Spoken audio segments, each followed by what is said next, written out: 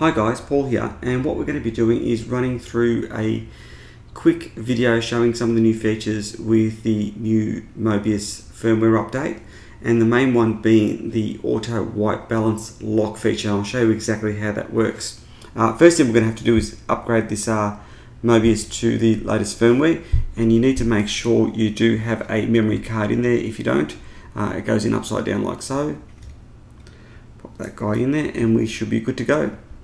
So what I'm going to do is make sure you're running the latest version of the software, and that's pretty straightforward to do. I'll get the software up and running. So we just plug this guy in here, and once we do that we should be good to go. Now this pop-up won't come up on your computer because I'm doing this on a Mac.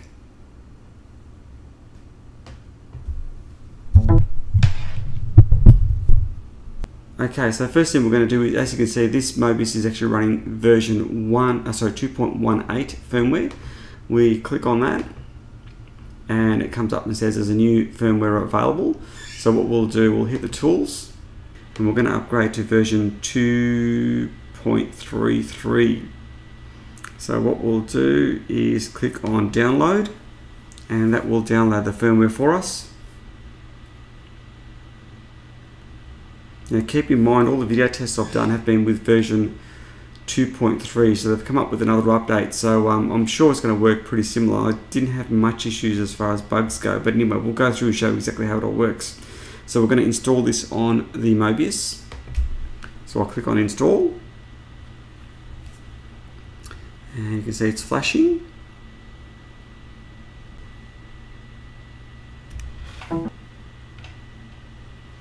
All the LEDs have actually gone off. Plug it back in again.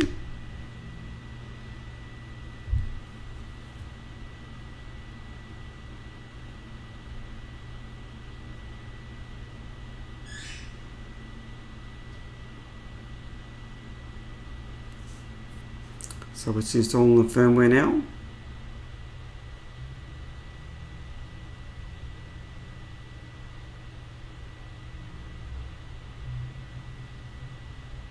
Powering back up again.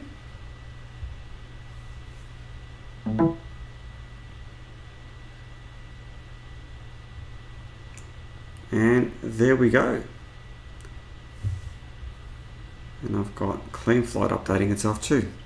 So anyway, that's all been done. So we're running the latest firmware. So what we'll do is run through the basic settings and get those all set up for this Mobius camera. So the first item is your sync date, and we want to sync the date and time. That'll just sync it with the computer. We're using the lens type A on this Mobius camera, and 50 Hz is what we use here in Australia, so you can obviously go 50 Hz or 60 Hz depending on where you are. Recording indicator, yes, we want that on, and USB port charging, we want that enabled also, and we're going to be using FAT32. Date, time, that seems fine. This is video mode 1. We want to power up and go straight into video mode 1. Power up on late, that's fast, that's fine. So power on auto record. I don't want it to automatically start recording because I want to be able to set the white balance, so we definitely want that off.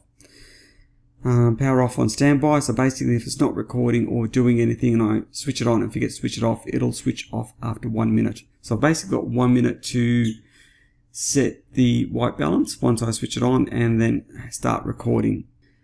That's okay. And power off disconnect immediate, that is also fine. Okay, so the miscellaneous settings, motion detect is off, and I've got it set to NTSC out at 4.3. It doesn't really matter because I don't actually fly using the Mobius camera. And webcam, motion JPEG, this really isn't relevant, so don't worry about this page. So mode 1, this is the only mode that I'll use. I don't normally run a mode 2 because I just basically record in the one mode, and that's the 1080p.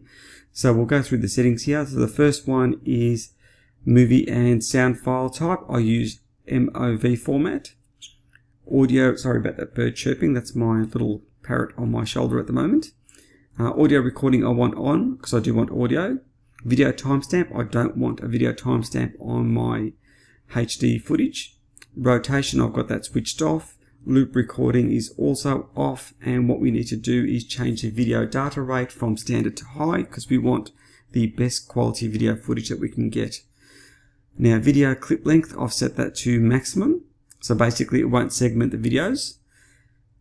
Wide dynamic range, I've got that switched off. I probably should do a test with it on again because I did a test with it on quite some time ago and it didn't make all that much difference. Field of view, I've got it set to wide, and I'm obviously running 1080p, and I have it set to 30 frames per second, and time lapse is off. Mode 2, I don't really actually worry too much about mode 2 because I don't run a second mode on my Mobius. And photo mode, I also don't worry about that because it's just set to the highest settings, and I don't really take photographs with my Mobius either. So this is now the business end that we need to get right. Now it's obviously kept the original settings as far as sharpness, exposure, contrast and saturation, and you're more than welcome to try those settings and see what you think of them. What you'll notice is the enable lock mode for white balance isn't clickable at the moment, and that's because we need to set this back up to auto. And once it's set to auto, we're pretty much good to go. We'll enable lock mode for that, and that will allow us to lock in our white balance. What I won't bother with at the moment is enabling the exposure lock, and the only reason for that is I'm not exactly sure. In some applications it may work, but in some applications it may not. And we set the parameters, and once we press set parameters, that's pretty much done, and our Mobius camera is ready. And what we'll do now is cut to some footage, and we'll discuss the footage that I've recorded and the impact of the settings. Okay, so what you're looking at here is day 1 with the auto white balance lockdown, and this is flight number 1. So basically what I've done is pointed the Mobius in this direction, and I've held the menu button for about 3 seconds, and it does a flash to let you know that you've actually locked down the white balance, and it's pretty much good to go. I sort of aim for about 1/3 sky and 2/3 ground, and sort of pointed the camera down maybe about, I don't know, 15% or thereabouts. And that's basically how I set the white balance in this video. Now all in all, it's worked quite well. As you can see, when I'm going through shaded areas and bright areas, etc., the colors aren't actually shifting. The sorts of things you want to be looking at in this video is the grass, the trees, and also the blue sky. And they may actually shift as far as the gains go, as in the brightness, but other than that, the colors aren't changing at all. The green still look green and the blue still looks blue. So all in all, first flight working beautifully. So this is flight number 2 on the day. That was just my wife there sitting down on the park bench with me, and you can see it looks pretty much identical to the first video. Looking at it, I've sort of looked at the videos side by side. There is very little to no difference at all. I mean, the transition, even without doing any color correction, which I haven't done here, wouldn't be an issue at all. So surprisingly, the second video was also quite good. Going through the shaded areas, no real issues.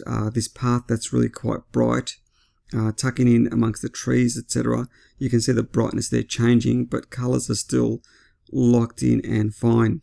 So I'm really happy with the way that's working. Now I've had some people ask me about locking down the exposure.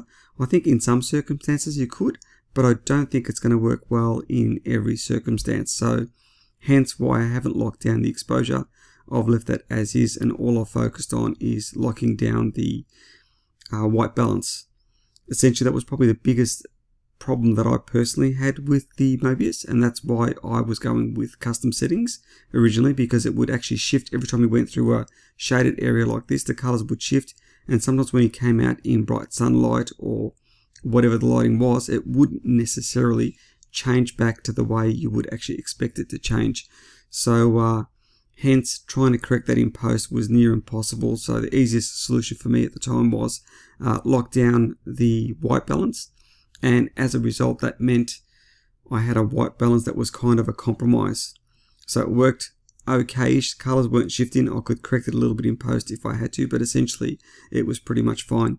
So this is the third flight on the day, and as you can see, once again it's actually achieved really good white balance. It looks identical to the previous 2 flights, and I'm flying through basically lots of trees and shaded areas, etc., and it's not having any issues whatsoever.